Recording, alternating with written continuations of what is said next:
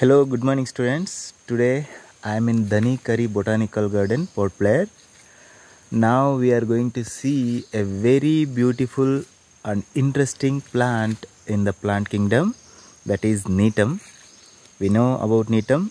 Gnetum is a gymnosperm, but it is very close to angiosperm in case of habit, in case of leaf, in case of the wood anatomy, all these things.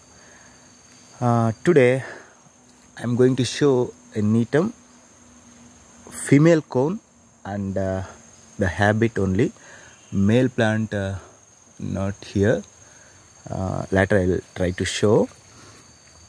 The interesting thing about the genus Gnetum is here in mainland we have Gnetum ula as a common species, but here we have more than 2-3 species.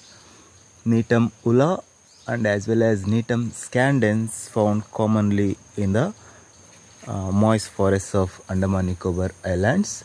Now I am going to show you the habit first. After that, fruits, seeds, and then female cones. First of all, this is habit. It is liana, woody liana. These are the female cones. We can see a circular manner of ovules arranged on a stalk, which are naked. Okay, these are the female cones. Consist n number of circularly placed ovules. In case of male plant, we can see male cones. If possible, very soon I will post that too. And after development of these ovules, we can see seeds like this. Here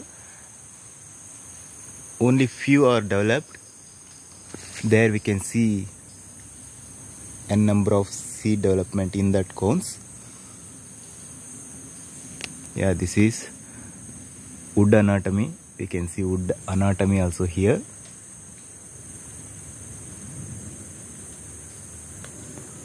And when we come to the leaves, here we can see leaves very similar to angiosperms, having typical reticulately veined leaves.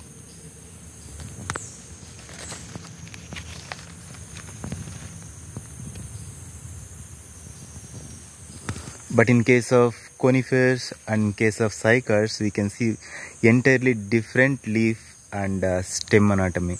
But here we can see all are very similar. The characters all are similar to advanced angiosperm. That's why sometimes it is considered as a sister to the nowadays angiosperms. Okay, thank you.